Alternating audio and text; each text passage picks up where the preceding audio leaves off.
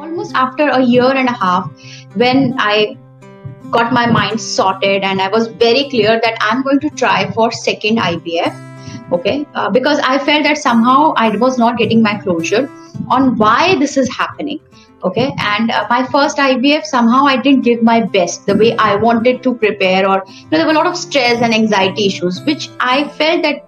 played against. And as a mother, I should not be that stressed and anxious, right, when I'm trying to get pregnant. So I worked on all those issues, and then the first thing, Divya, which I realized much later in my journey, and which I'm realizing now more and more conversations I have with women going through similar journeys, is